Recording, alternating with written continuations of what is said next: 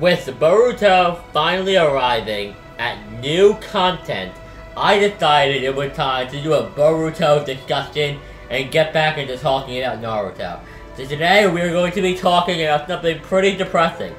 5 characters from the original Naruto manga that are likely to die in the Boruto series. Coming in at number 5 is Gaara of the Desert. Now the reason I think Gaara is going to die is 2 reasons. 1, he's already died before, and 2, he is the current Kazekage, and I feel like if Naruto, the Hokage, is dead, I believe it is very likely the first Kage to go after Kawaki, who is presumably the one who killed Naruto, would be Gaara. I think he will go after Kawaki and try to stop him and will die in the process.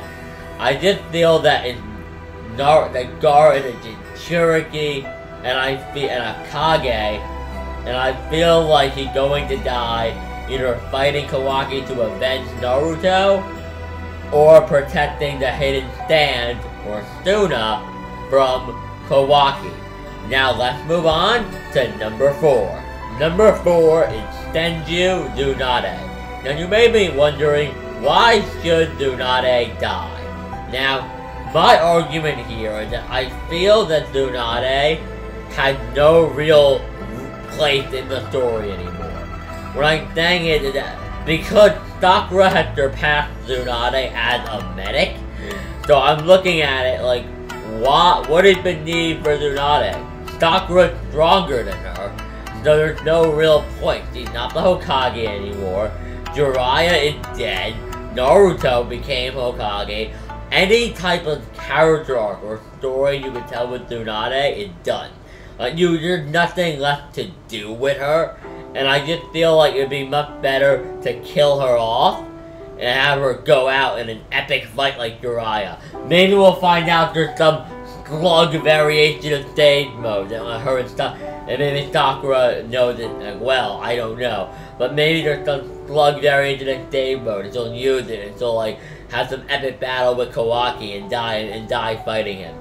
All I'm saying is that I feel like there's no more story to tell with Tsunade, so I believe we should just leave well enough alone and just kill Tsunade. That is my opinion.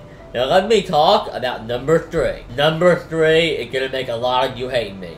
The last couple ones may not have been so bad, but number 3 is Rock Lee. Rock Lee. Now why is Rock Lee gonna die? Simple. The 8 gates.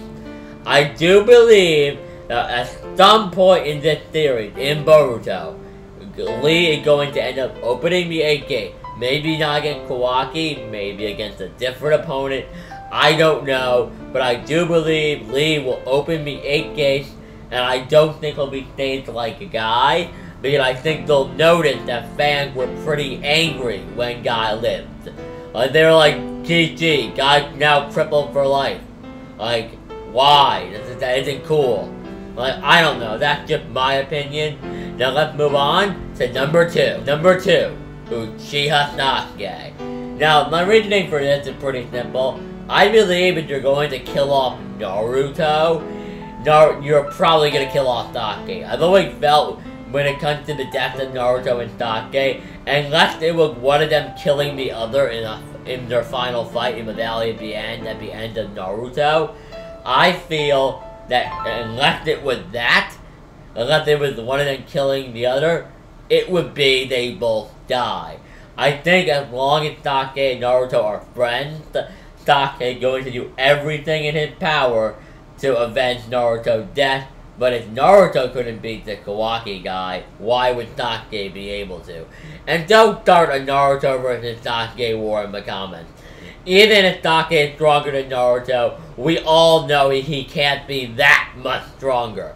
They're very close to each other. So it doesn't really matter. If this guy beat Naruto, he can probably beat Sasuke. So Sasuke is probably going to die. And let's be honest, the reason they killed Naruto was because he's a powerhouse. And they're afraid of him. Like, he would ruin the story. And I feel like if they want to remove the two big powerhouses of Naruto and Sasuke, they're going to need to kill off Sasuke.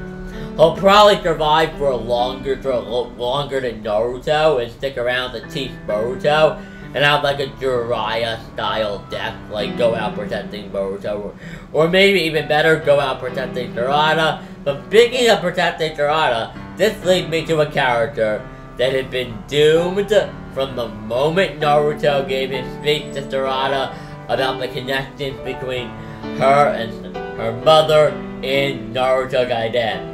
That's right, for number 1, I am talking about Sakura Uchiha ni Haruno. Now, Sakura is going to die. I am 100% positive, because out of everybody in Sarada's life, I think she's the closest to Sakura. I think Sakura is the closest old character to her. Now, you may say she may be close. She may be just as close to Chocho or Boruto, because she clearly has romantic feelings for Boruto. My response to that is quite simply, you are correct. You're 100% right. That is how Sarada feels. But I don't think they would want to kill off a new generation character. These are new characters for us to have fun with. And I don't think they want to kill off these characters. Now, my opinion on these characters is that they're going to all live, like, for a while. Like, they're not going to kill off Chocho for no reason. Now, you may be wondering what I'm talking about with all the killing. Well, as you know, the only way to unlock Mangekyo's Sharingan is through a great loss.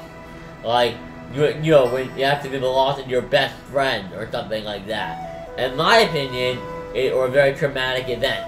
I don't think that they even want to kill off one of the new generation.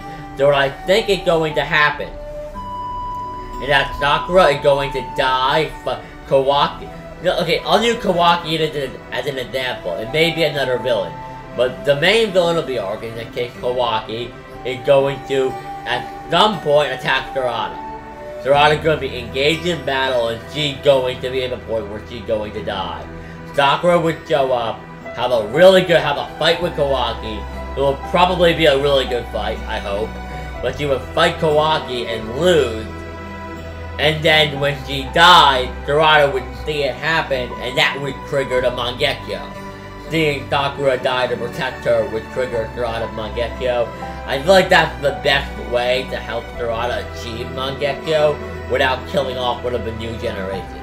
That's just my opinion, and the reason I don't think they would kill Sasuke to have her unlock Mangekyo is I just don't think she's close enough to Sasuke. Like, her connection to Sasuke is mostly a, she's my father, I'm supposed to love him connection, you know what I mean?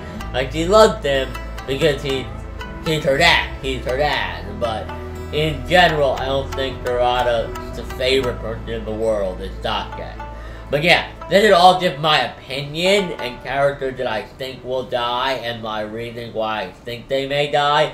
That is all pure speculation.